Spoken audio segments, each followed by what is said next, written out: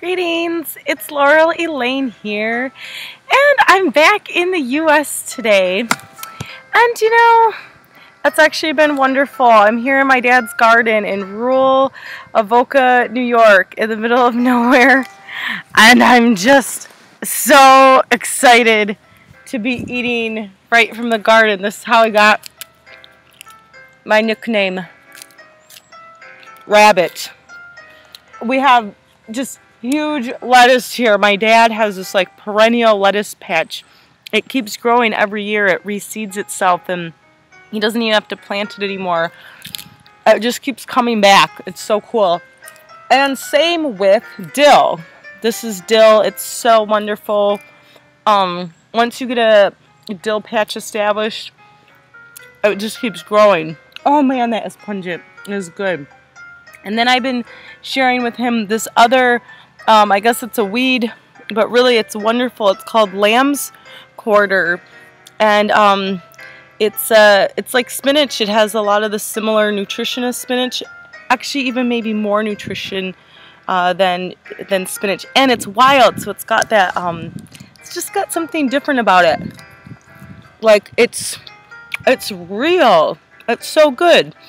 So I just wanted to share with you how empowering it is to grow your own garden and eat out of it.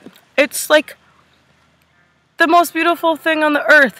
So I miss Thailand dearly. I was there over 4 months. Yeah, it was great. The fruit was wonderful. Yeah, I didn't have just, you know, my own garden always when you're traveling. So to come home for me and to be with my dad and family and then get to share in his bounty and the goodness that he does in his wonderful garden, it's just been a treat. He's got cauliflower there and all his tomato plants. He cuts all his own wood to heat for the winter. There's his house. Got a great big willow tree. And he has his peppers here, the start of some cucumbers that can grow up this trellis, and then we've been planting broccoli and eating broccoli already. He's got carrots started, beans started, peas going. He's got a wonderful apple tree, 2 apple trees that were just here. He's got the beans fenced off so that the rabbits don't eat them. And then these lovely pea plants. They just make me so happy. They're so beautiful. They just remind me of spring and early summer because peas are one of the earliest things.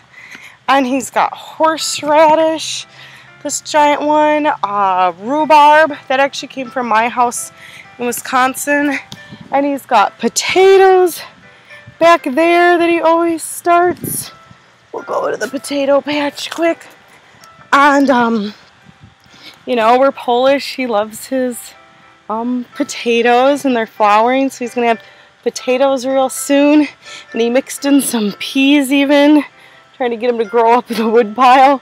And yeah, it's been really delightful. So I'm encouraging you wherever you are to find even a tiny little patch to start your own garden, even if it's just one little thing. I planted some flowers because he never does flowers, and we have strawberries here. I planted these last year when I was here, and now a couple are ripe. I already ate a couple yesterday.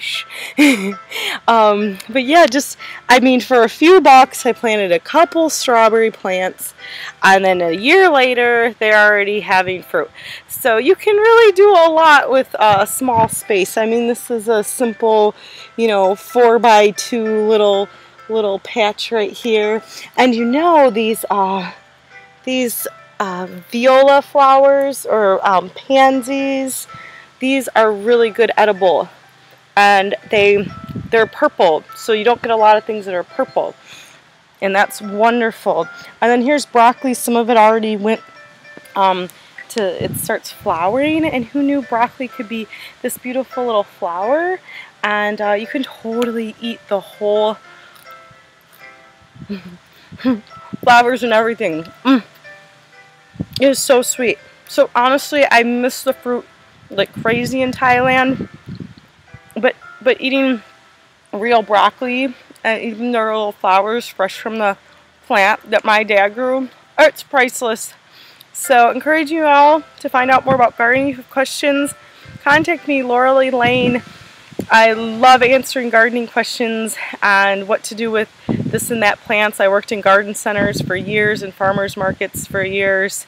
I love growing things, and we're gonna have salad later. I'm out here going to pick some lettuce for later. My uncle gave me spinach that I put in a smoothie this morning, so it's a real treat. So love you all so much, and happy gardening to you all. And again, it's laurelelaine.com. Come and find me, ask me questions, share your garden pics. Oh, that's crazy wild bamboo that overtakes the garden too. And share all you can about gardening and things you've learned. And enjoy, and thanks for sharing with me. Always all the best to you all. Thanks for watching.